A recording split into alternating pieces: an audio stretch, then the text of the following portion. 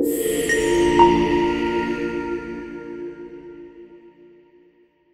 everybody, and welcome to MDTV. Special morning this morning. We've got Simon here from ReaSense. Hiya.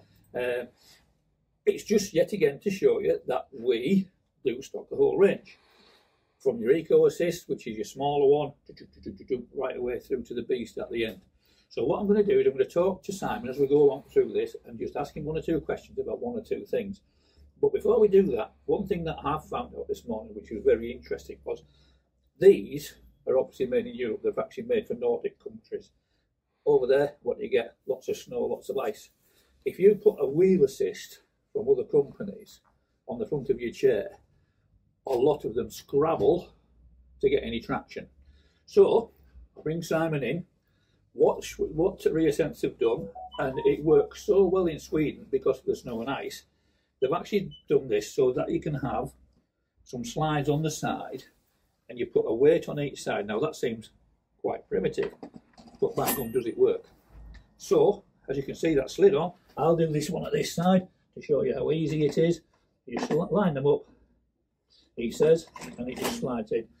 You can lock them down with an Allen key if you think they're going to bounce off. It's maybe wise to do that, but it does make them heavier, but it just puts the traction down on the floor so that you get a real good ride out of them. And it's actually another way of actually keeping things a little bit cheaper, because you can actually buy one of the smaller ones but still get good traction. Any comments on that? No, when you're looking for traction, I will look at the tyres as well.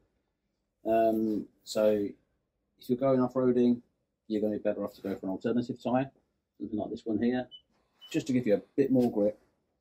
With that, and with the weights on, you shouldn't have a problem. So, it'll do most things, won't it? Most things, yeah.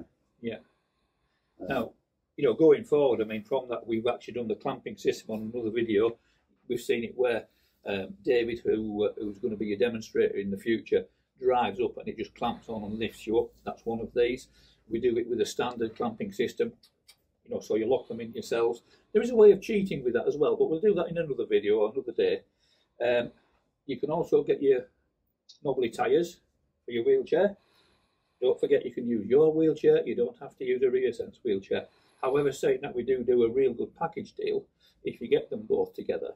And that way, you've got a different kit for a different job. So you can keep your nice wheelchair nice, and then you've got your all-terrain rugged wheelchair, or your all-day one. So it's completely up to you. It's worth looking actually on the ReaSense website and various other videos, so that you can say, in this range, there's a chair and a power pack that will suit my needs.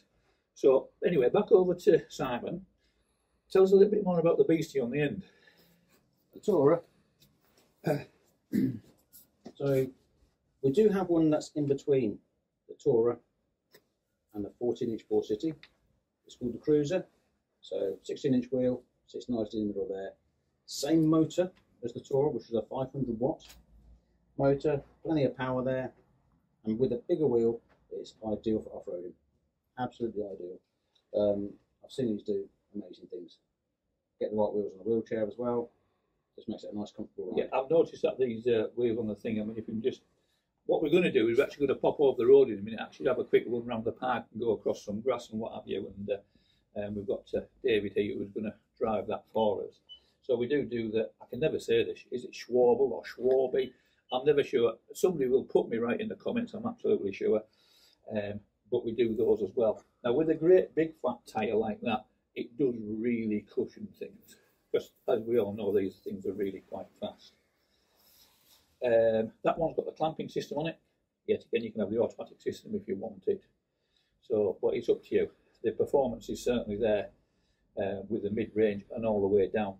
We all know about the quality of ReaSense. We know how good and how well they're put together. And we are going to put David on the road to come and show you these. Or make an appointment, come and show them here. We do have, and you'll find this out in a minute, literally 2 minutes over the road, we have a park where you can go and have a try of the things. There's one or two banks in there on the grass and that sort of thing as well. Go and have a play because there's just great fun. Any other comments, do you think? The only things I would say is insurance purposes. You only get insurance, it's limited to 8 miles an hour. Correct. want to go faster than 8 miles an hour, you're going to have to sign something to say you've got responsibility for it. Yeah, so please remember with that, the rules are that it's 8 miles an hour for a mobility product. We've been through this before with various other scooters. Just use a little bit of common sense. When you're around the town, if you're on the pavement, try and keep it nice and steady to 4 miles an hour. If you want to go on the road, by all means take it up to 8 miles an hour.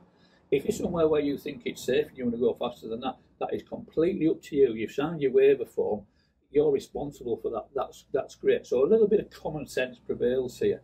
And as long as everybody does that, things like this will be available and everybody will be able to use them. It's just a little bit of using a bit of common sense.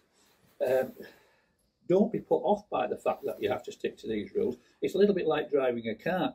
You've got a signpost which says 30, you stick to 30, 40, and on and on. It just comes back down to, yet again, just a little bit of common sense. On private land, go for it. Across the moors where there's nobody about, go for it. If you're in a clear zone where you can see that there's not many people about, enjoy yourself. But please do, just be careful and have a bit of respect for yourself, because you're going to keep yourself safe, because you could have an accident if you tip one up, but also keep it safe for anybody who's actually out and about. I hope that clears that up. Shall we go across to the park and have a play? Let's do that. Yeah, let's do that. So we'll stop here now, and we'll see you in 2 minutes.